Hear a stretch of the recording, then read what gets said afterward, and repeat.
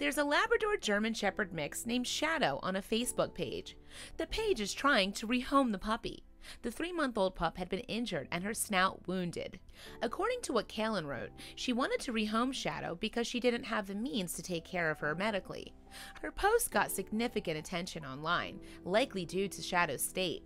At the time, Shadow was in pain and she couldn't eat or drink properly.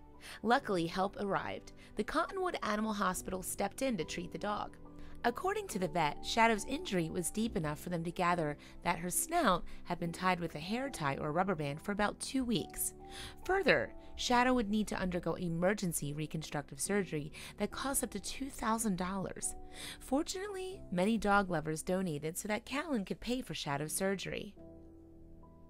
While Shadow was being treated, investigations occurred as to how the poor puppy ended up with such an injured snout. According to Callen's story, she left Shadow in someone else's care because she had to visit her family. She claimed that when she returned, Shadow was injured and her snout was tied shut and swollen. Eventually, Callen was arrested and admitted to abusing Shadow. She stated that she was annoyed when Shadow whined, so she tied her mouth shut for 2 days. Currently, Callen is being taken into custody by the Murray Animal Control officers on felony animal abuse charges. Meanwhile, Shadow's facing her situation bravely. She has frequently been going to the vet and is monitored regularly. Today, many people continue to donate for her surgery.